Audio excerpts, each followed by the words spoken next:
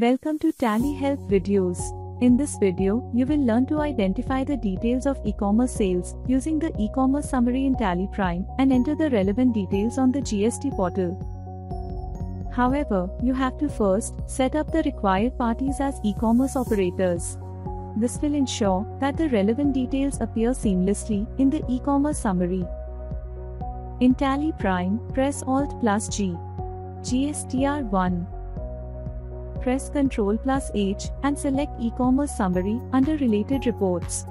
The e-commerce summary appears. Press F12 to enable the show breakup of tax amount option.